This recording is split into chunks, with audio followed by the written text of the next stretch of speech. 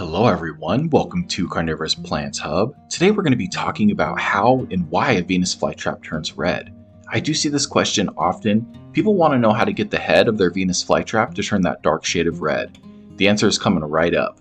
I'm starting a new series where I answer questions about carnivorous plants in 3 to 5 minutes. I'm trying to help answer quick questions that are usually part of larger videos in smaller bite-sized videos. If you have a question about this topic, sound off in the comments below. Before we get into how to turn a Venus flytrap red, let's take a look at some different types of Venus flytraps and how the word red could mean a few different things. Here I have 4 Venus flytraps with various shades of red. All of these Venus flytraps have been in the same growing conditions except this one over here. These 4 Venus flytraps are all different cultivars, but as you can see, they're all very different colors of red, with one of them having no red at all. This is important to understand as some cultivars like this low green here doesn't really turn red. We also have some cultivars like this Carnivorous here. This is considered a red Venus flytrap. However, this is a red cultivar. It grows that way. I haven't done anything to help this one turn red. It's just that its genetics help make it a darker red or a darker maroon color. These other cultivars are mostly green, but as you can see, the trap is starting to turn a shade of red. You are most likely here because you want your Venus flytrap to do this. It's mostly green and you want the head of your Venus flytrap to turn that red color.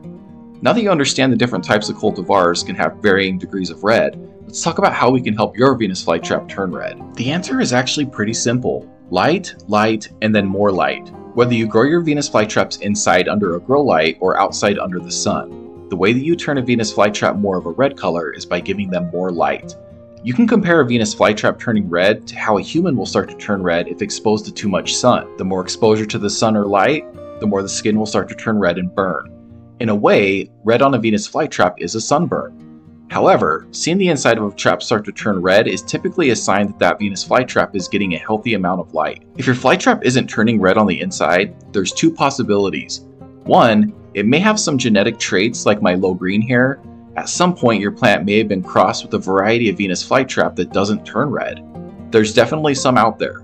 Or the other possibility is that you're just not giving it enough light. Often, Venus flytraps grown in windowsills will be almost entirely green. Most of the time the windowsill does not provide enough light, so they always stay that green color and sometimes even turn kind of a pale whitish color. If you were to supplement with a grow light or move it outside under full sun, it's likely that the trap would start to turn red. Let me show you a couple of examples here. My Mr. Nightly is just coming out of dormancy and has been exposed to more intense grow light for just the last month or so. It's just starting to turn red on the inside.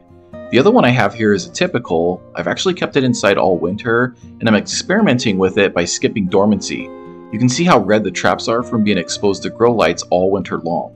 Most Venus flytrap cultivars will start to look like this one here toward the end of the growing season if they're exposed to enough light. Here's a great example of a Venus flytrap turning red. I took a time-lapse video and kept this Venus flytrap pretty close to an indoor grow light. This was over a span of about 4 weeks before it finally caught a wasp.